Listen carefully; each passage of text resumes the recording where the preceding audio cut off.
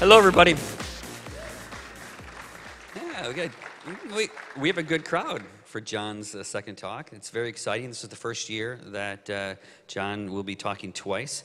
A couple things to know. John will talk for about an hour or so, and then we'll have 30 minutes for questions.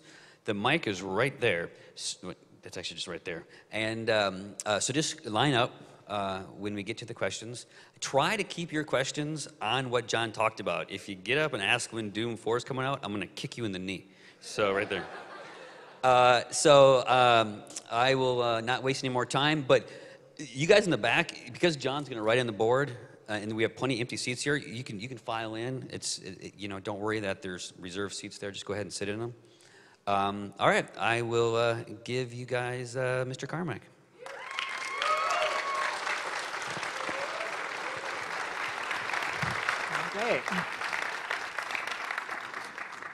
Okay, so I guess this is sort of going to be like a schoolroom session. I had deluded myself for a little while that this would be the first talk where I ever actually made slides to present, but it didn't actually come to pass. So it's going to be notes and talking and some scribbling on the board again.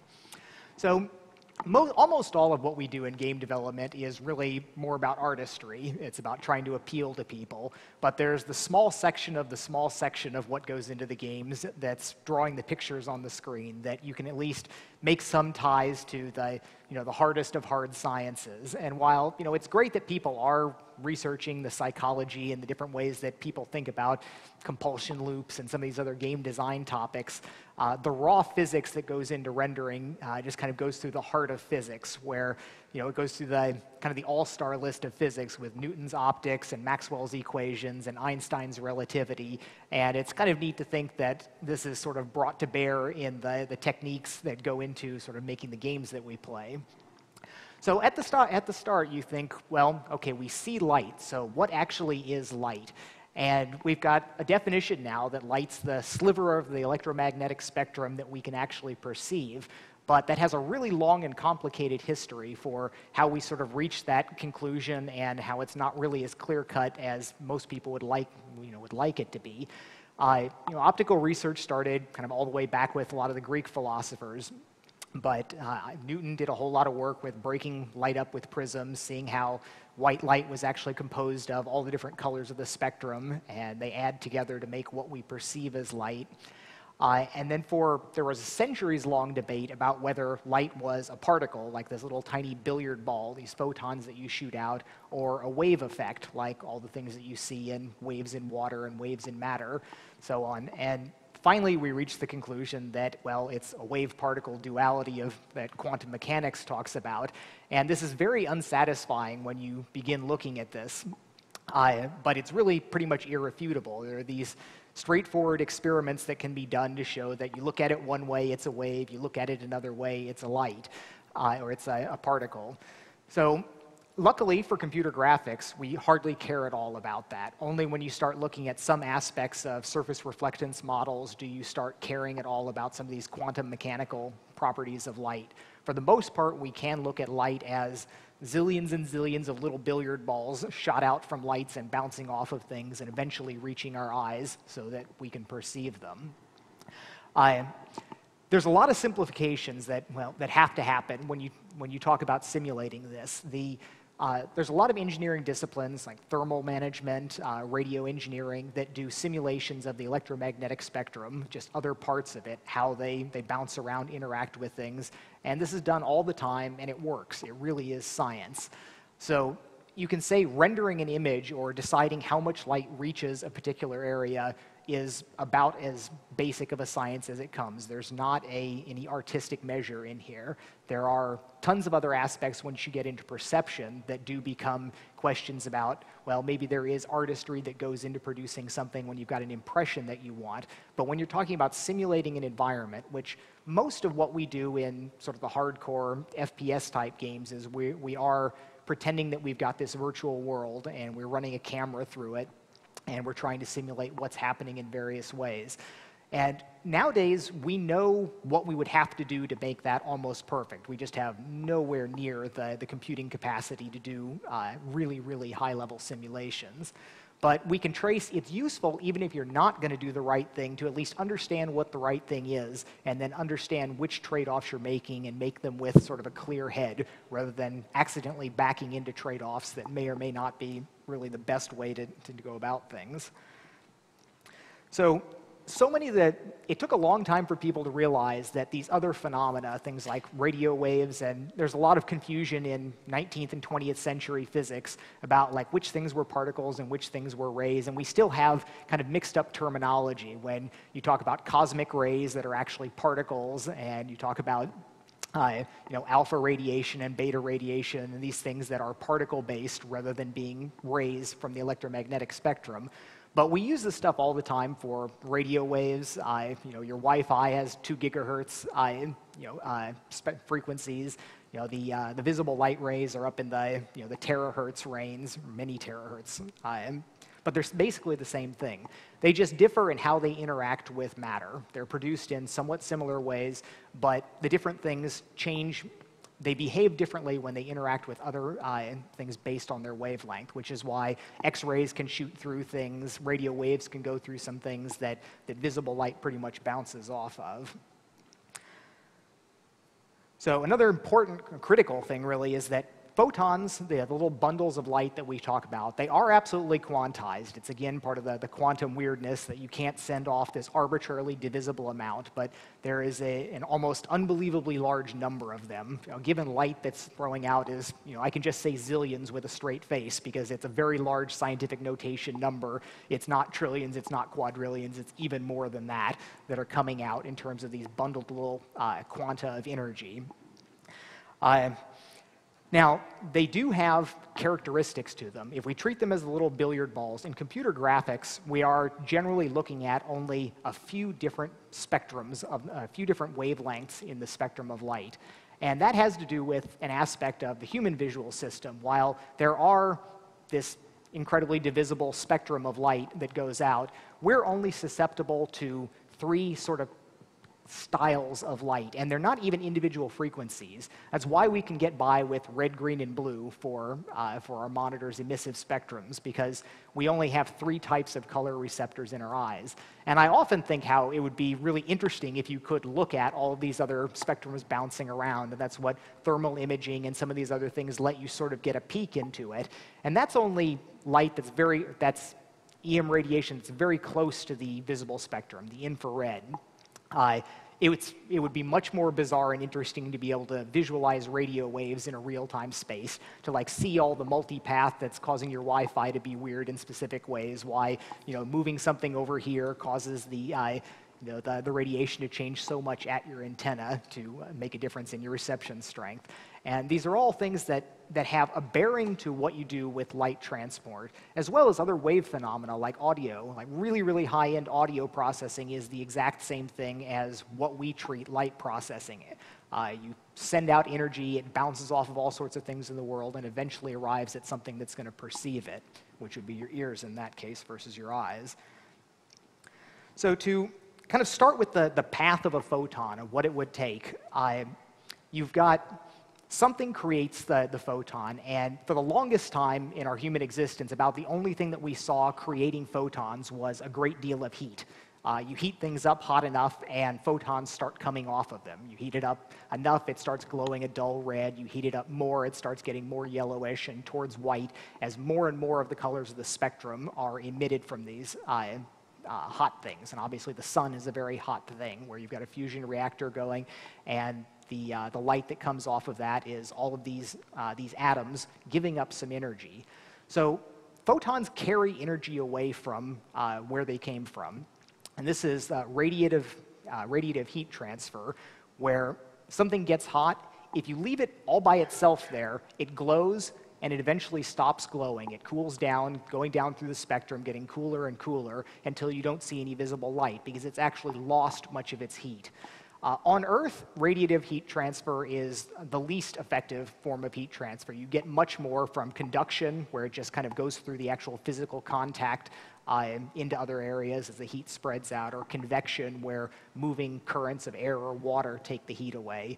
But in space, radiation is the only way you lose heat. And in aerospace engineering, this is extremely important. Things like the areas like the International Space Station and spaceships, they have to worry a whole lot about thermal management because the only tool they've really got is radiation.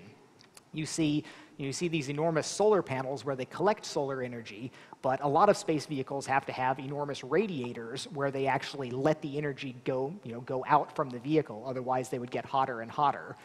So it's important to note that even if it's not glowing so that we can see it, everything's still radiating. So you don't see the space station glowing red hot. It's just glowing at whatever its normal temperature is, which can be perceived with infrared sensors. But it slowly loses energy, and it eventually reaches a balance. That's why something stuck out in the sun in space doesn't get hotter and hotter. Eventually, it reaches the point where the light that's coming in and hitting it is equaled by the radiation that's leaving it.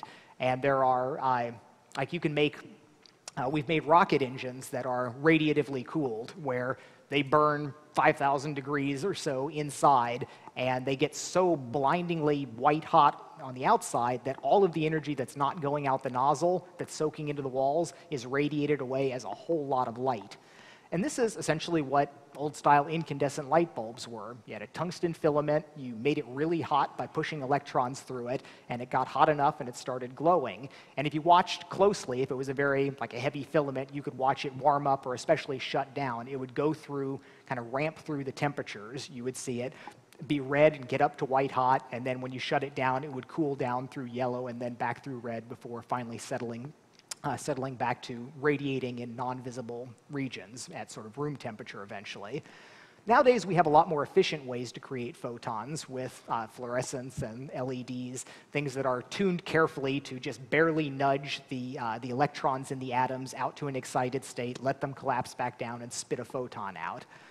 For the most part, photon emission is random in terms of which direction it goes.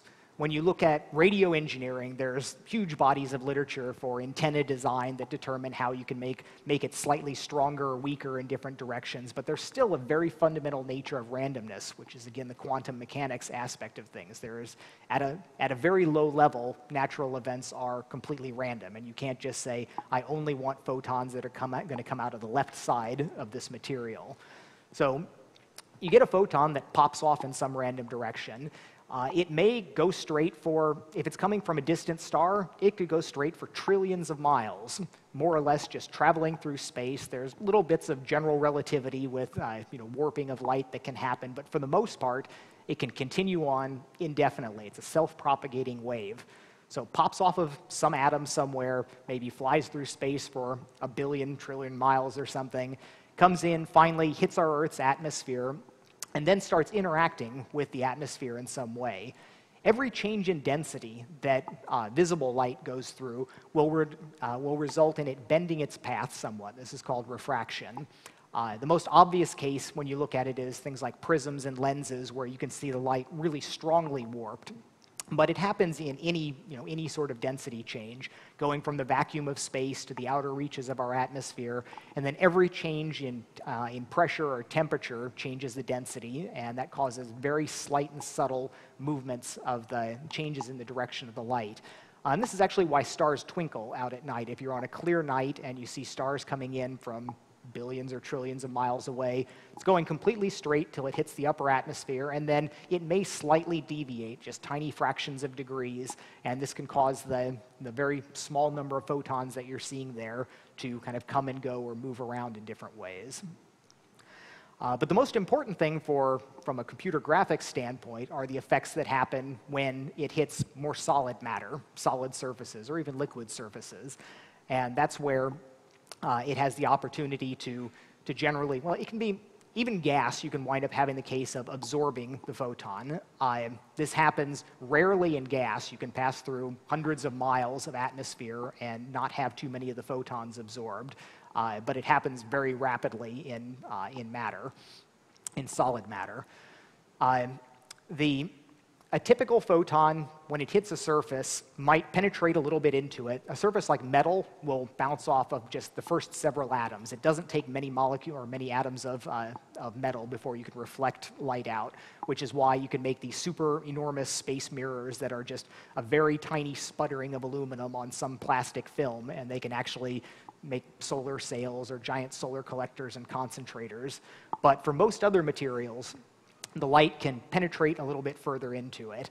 As it interacts with the molecules, it can either be absorbed, raising the temperature a little bit, going into eventually making it hotter so that it starts radiating out at some level, or it can redirect the photon in some way. You've got the minor redirections from the refraction, and much stronger ones when it interacts and bounces off of a solid surface. Now, there's a ton of different names. There's literally a couple dozen different names for the different ways that light can interact with surfaces. There's all the different types of scattering, of course, reflection, refraction. Reflection can be split up into specular reflection, diffuse reflection, and there's all sorts of different subcategories. I mean, optics is a huge topic. There are societies dedicated to every aspect of it, and there's huge terminologies for all of it. But for the most part, you can say, photon comes in. If it's not absorbed, it's going to be kicked out some other direction, and then it can go and interact potentially with the atmosphere or potentially with another surface. And eventually, it's either absorbed, well, eventually it is absorbed somewhere, but for the most part, they're absorbed into the surfaces around us. But a tiny, tiny fraction of all the photons that are bouncing around eventually hits our eyes. And even when it gets to our eyes, which are mostly transparent, there's this chance that the photon hits and it specularly reflects off of our eye. And it made it all the way out of the billions of possible traces, made it to my eye, and then decides to specularly reflect off some other direction. But most of it that hits the eye and hits the lens gets through, propagates through the vitreous and aqueous humor and all the little biological parts of the eye, and hits receptors in the back of our eyeballs that turn those eventually into neural impulses that our brain works with. Now, our eyes can actually be quite sensitive. The rods, the non-color sensitive part of our eyes, when they're fully dark adapted, if you've been staying outside for in a dark area for 20, 30 minutes, single photons can cause chemical reactions to happen in the, inside the rod cells. It takes a handful of them, a couple dozen, for it to turn into a neural impulse.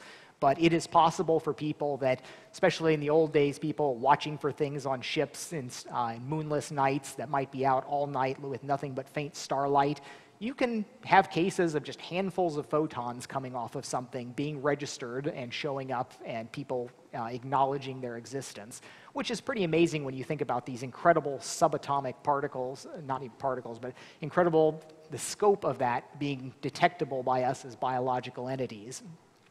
And there are limits to what you can wind up detecting with light. The visible light that we see has a wavelength, and you can't really deal with things that are smaller than that, which is why you're never going to have a real picture of an atom or a molecule, because those are much, much smaller than the wavelengths of light. You eventually use electron microscopes and then scanning tunneling microscopes and these other things that don't deal with light at all to take those super tiny pictures, like the Boy and His Atom movie that IBM Research did, which was done with a little raster grid of atoms, which is really, in the fundamental sense of the word, deeply awesome, that we are dealing with matter, the very constituents of everything at that level, and we can make a little movie out of it. But those pictures have nothing to do with light, nothing to do with rendering, and basically the techniques that I'm talking about here. That's a completely different way of sensing what's going on at that level. So to recap the basic pictures of this, you've got a sun up here, spits out some light, travels through space, gets to the atmosphere on the Earth, maybe bends a little bit, maybe just goes straight through, comes down, hits a surface, maybe gets absorbed, maybe hits something else. You've got walls and rooms and bouncing around in there. And eventually, if we're seeing it, reaches somebody's eyeball inside. And that's the physics of what happens. It's really well understood. It does come down to a lot of data acquisition and characterization. When you talk about how the critical interactions with the surfaces, when you've got your basic theoretical thing, if you talk about a flat surface, you say light comes in, what happens to it? That's the question of surface response. If you have a perfect mirror, and it's worth noting that to be